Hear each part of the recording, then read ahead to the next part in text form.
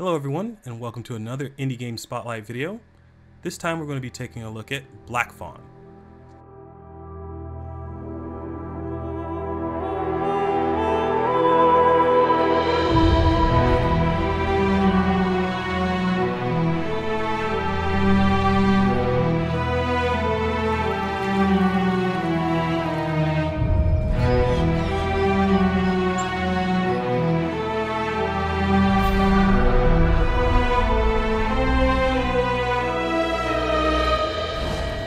We got a chance to chat it up with some of the creators of Blackfaun a few weeks back. GCube live at PAX East 2015. We are here with Wild Gas. What can you guys tell me about Blackfaun? So Blackfaun is an action RPG.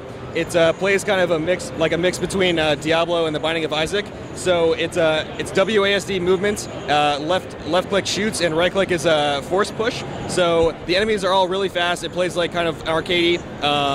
It's really fast. It's high skill, high intensity. It's supposed to be very challenging. Everything's procedurally generated. The enemies, the levels, the items you get. So it's all random. Each playthrough is different. It's supposed to be about an hour and a half long playthrough each time. And it's a roguelike, so when you die, you're dead. And then, yeah, so.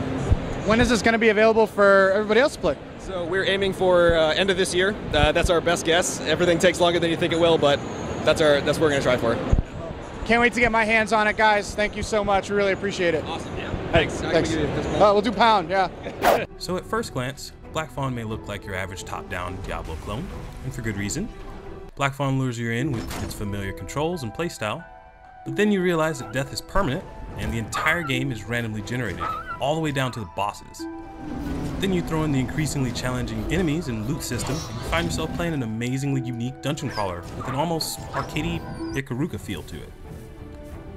So if you've been eyeballing this one, then I encourage you to go download the demo and give it a try.